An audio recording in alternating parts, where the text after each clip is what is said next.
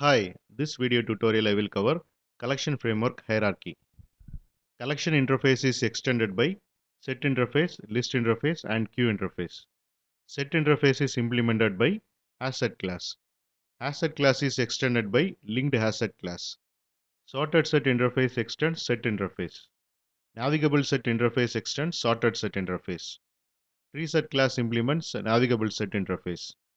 List interface is implemented by ArrayList class, vector class, and linked list class. Queue interface is implemented by linked list class and priority queue class. Map interface implemented by hash table class and hash map class. Hash map class is extended by linked hash map class. Sorted map interface extends map interface. Navigable map interface extends sorted map interface. Tree map class implements navigable map interface. And this is about collection framework hierarchy, and thanks for watching.